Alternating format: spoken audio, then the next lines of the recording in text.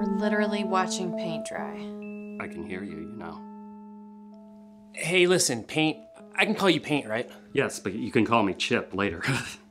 Get it? Are you dry yet? Don't pressure me. I can't adhere to your schedule. Now, drying takes time. You do know what time is, don't you? It's what you wait through during commercial breaks. And her period. We DVR, and she's way too old to be getting That's not nearly true. Look, you drying is boring. So? Why is paint always singled out? Was I like, hey, put me on your walls, 'cause watching me dry will blow your mind? I'm not a blow dryer.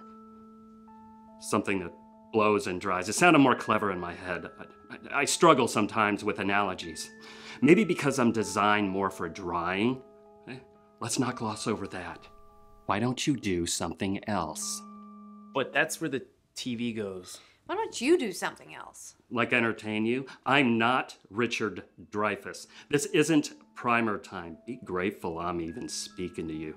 I bet you have a tough time keeping telemarketers on the phone. That's kind of funny. Kind of funny? I'm gonna be stuck to a wall forever, but am I asking you for jokes? Why not go for a walk?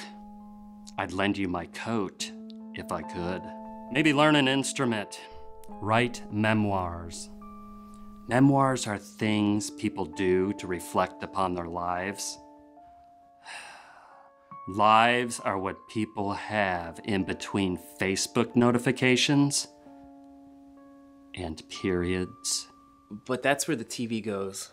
And I'm supposed to be the one with the glazed look. You shouldn't be expected to rely on yourselves and each other for happiness. The unexamined life of distractions is the key to a healthy marriage, along with periods. Is he being sarcastic? His delivery's gotten so dry. He's dry. He was just getting interesting. It wasn't like funny haha. But his points were compelling. Like an expose. Or a documentary. I should blog about that stuff. But that's where the TV goes. Oh, right. Remind me to blog later. Sure. What about? Huh?